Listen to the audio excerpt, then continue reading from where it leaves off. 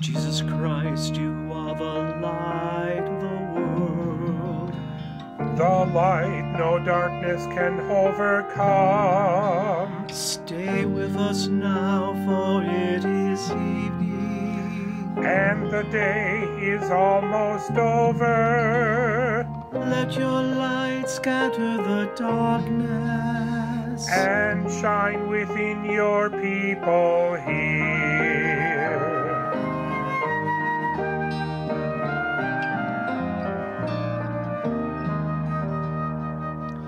Joyous light of heavenly glory, loving glow of God's own face, you who sing creation's story, shine on every land and race.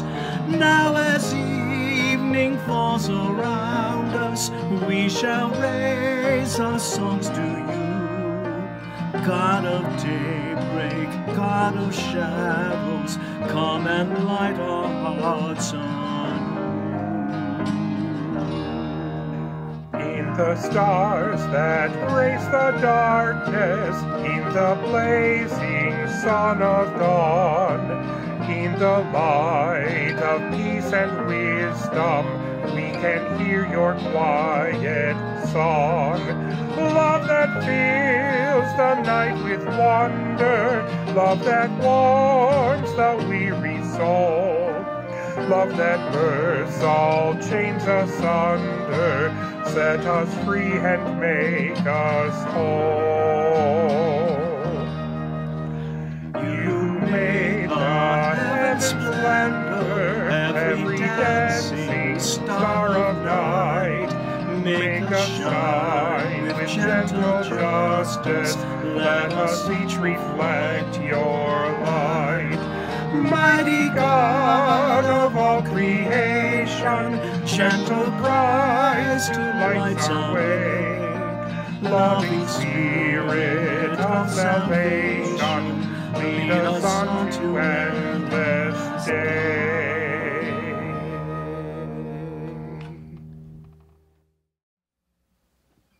May God be with you all, And also with you. let us sing our thanks to God. It is right to give God thanks and praise. Blessed are you, Creator of the universe.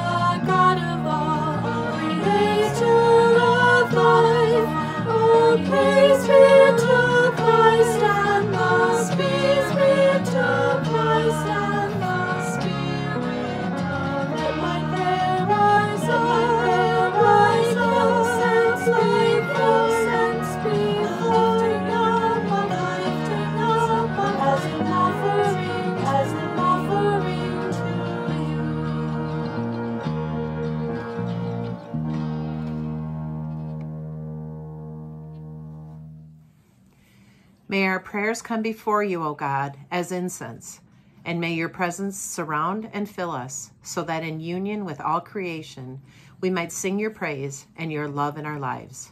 Amen. Our first reading is from Micah chapter 6, verses 6 through 8. With what shall I come before the Lord and bow myself before God on high? Shall I come before him with burnt offerings, with calves a year old? Will the Lord be pleased with thousands of rams, with tens of thousands of rivers of oil? Shall I give my firstborn for my transgression, the fruit of my body for the sin of my soul? He has told you, O mortal, what is good. And what does the Lord require of you but to do justice, and to love kindness, and to walk humbly with your God? The Holy Gospel according to Luke. On one occasion, when Jesus was going to the house of a leader of the Pharisees to eat a meal on the Sabbath, they were watching him closely. When he noticed how the guests chose the places of honor, he told them a parable. When you are invited by someone to a wedding banquet, do not sit down at the place of honor in case someone more distinguished than you has been invited by your host. And the host who invited both of you might come to say, "Give this person your place," and then in disgrace you would start to take the lowest place. But when you are invited, go and sit down at the lowest place, so that when your host comes to you, he may say to you, "Friend, move up higher." Then you will be honored in the presence of all who sit at the table with you. For all who exalt themselves will be humbled, and those who humble themselves will be exalted.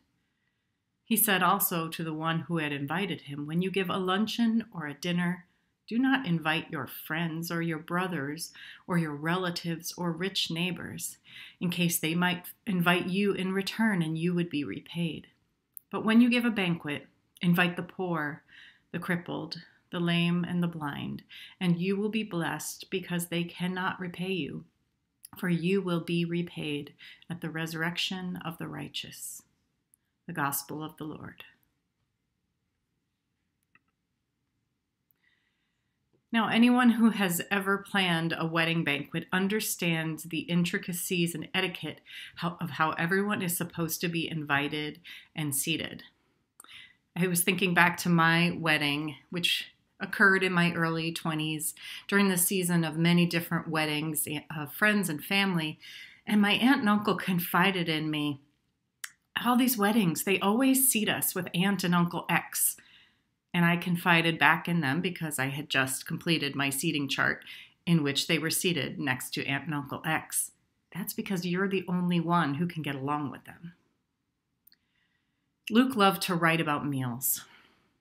He wrote about Jesus eating, being served, preaching about meals, miracles involving food. In fact, 1/5 of all of the sentences in the Gospel of Luke have to do with food.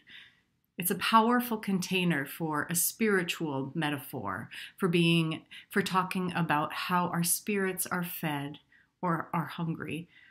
But also, meal stories highlight the disparities of the culture, the social differences that were important at that time.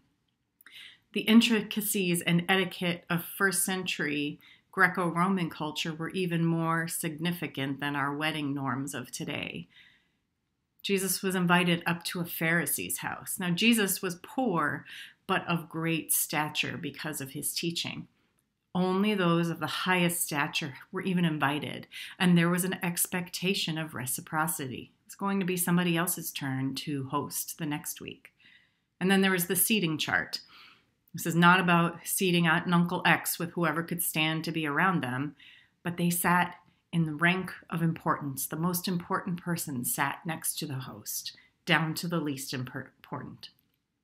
And Jesus first calls to mind the honor and shame culture when he instructs the guests to humble themselves. To be reseated below their current seat would be public embarrassment and humiliation. Humility was not a virtue in this early culture, but at least it allowed them to save themselves from shame. But then Jesus turns to the host, and all of those present would be hosts at one time or another, so really he was speaking to all of them. He turns the tables now, just like he is apt to do, dismissing this whole practice of these meals of the elite. He reversed the societal expectations, like Luke loves to tell us about again and again. And he says, you should invite the poor, crippled, lame, and blind. No one that these Pharisees probably knew or would ever associate with. But Jesus' unspoken expectation was even greater than what he did say. Perhaps at this very Sabbath, the meal that they were celebrating, as they worshiped, maybe those gathered had read from the scroll of Micah that evening. Certainly they knew it, even if they hadn't read it that day. And they knew that in the time that the prophet Micah wrote, Israel had a very strained relationship with the Lord. They asked, what do you want from me? Micah says, will the Lord be pleased with thousands of rams, with 10,000 rivers of oil? Shall I give my firstborn for my transgression, the fruit of my body for the sin of my soul? What do you want, God, my firstborn child? Professor Amy Ogden writes, rather than offer God thousands of rams, Micah calls us to offer 1,000 daily acts of love for each other and for the world God loves. Walking humbly with God means knowing our bent to self-righteousness. We cannot play church or frame religious life as a game where we keep God in check by performing prescribed duties. The life of faith is a walk that reorients heart and life. Jesus puts the Pharisees' social practice in direct contrast to their calling as the people of God. Doing justice, loving kindness, and walking humbly are not things that we can just check off of our list. They're a way of life. Discipleship is not a thing we do. It's someone we become. And we don't just invite the outcasts of society to dinner because they can't repay it. We do it because of a humble heart that always puts others before ourselves.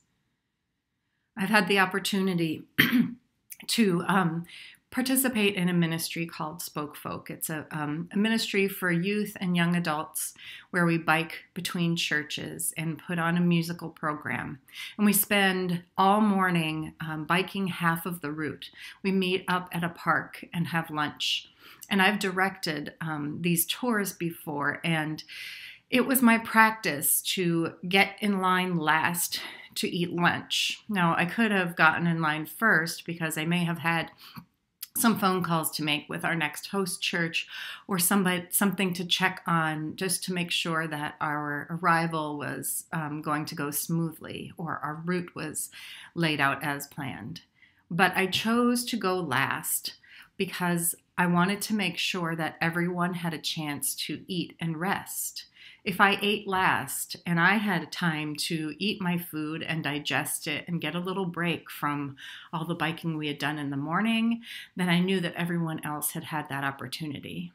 And while I was standing at the back of the line, I had a chance to check in on all of our participants, make sure that they were eating well, drinking their water, and taking care of themselves and each other. Now, I wonder what would happen if I brought this humility to the rest of my life. What if I saw everyone around me as my community who I needed to protect and ensure their well-being? What if I put them in line in front of me every time because I wanted to make sure that they got enough? Well, then that would be not an act of choice, but a humble way of life.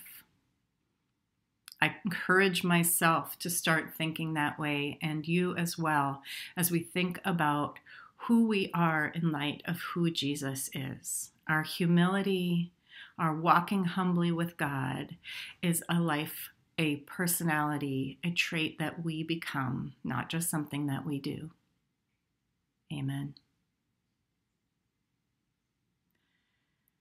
The light shines in the darkness, and the darkness has not overcome it.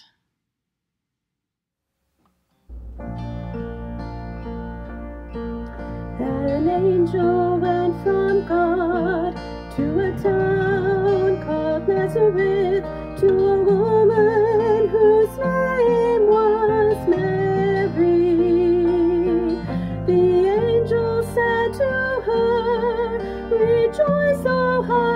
favored, for God is with you.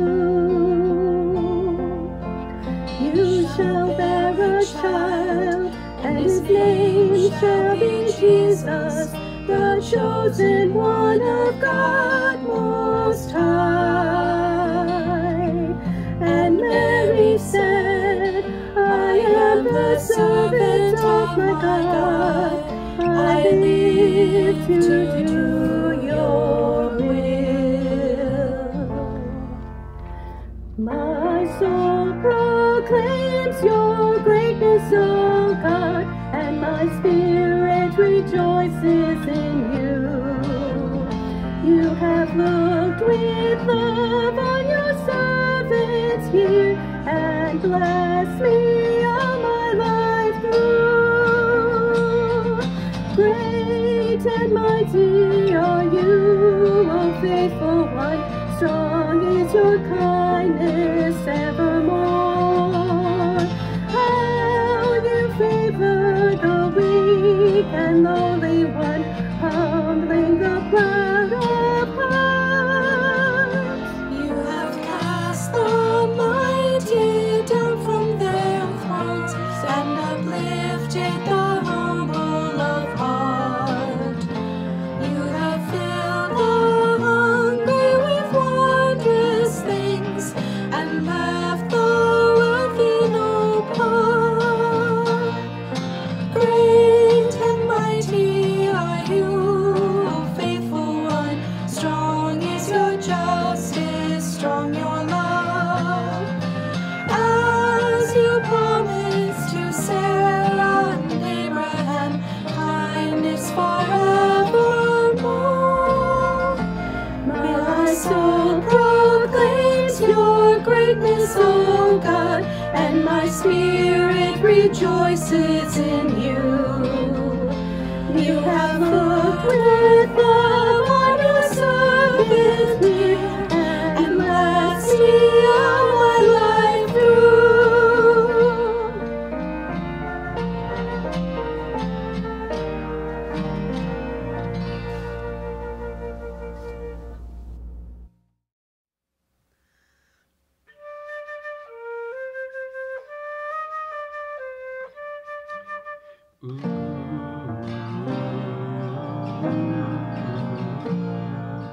God of mercy, hold us in love. In peace we pray to you.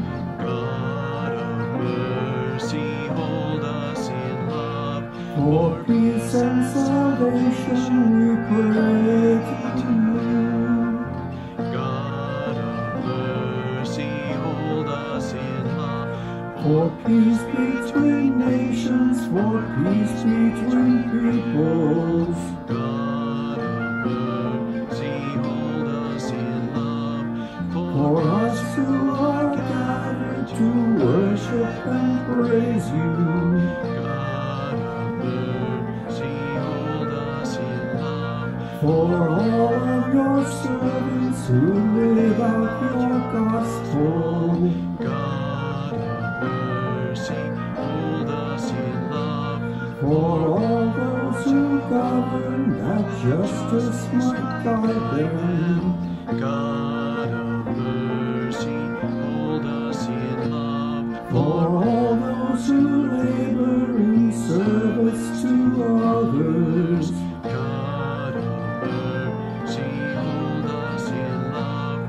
Grant Grant weather that nourishes all creation. God of mercy, hold us in love. Keep Keep watch on our loved ones and keep us from danger. God of mercy, hold us in love. For all our beloved who rest in your mercy.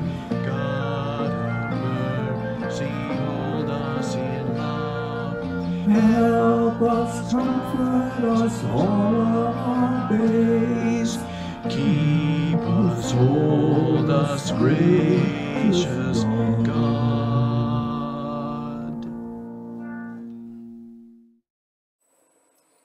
great and merciful God, source and ground of all goodness and life, give to your people the peace that passes all understanding, and the will to live your gospel of mercy and justice through Jesus Christ our Lord. Amen. God, remember us in your love and teach us to pray. Our Father in heaven, hallowed be your name. Your kingdom come, your will be done on earth as in heaven. Give us today our daily bread. Forgive us our sins as we forgive those who sin against us. Save us from the time of trial and deliver us from evil. For the kingdom, the power, and the glory are yours, now and forever. Amen. Let us bless our God. Praise and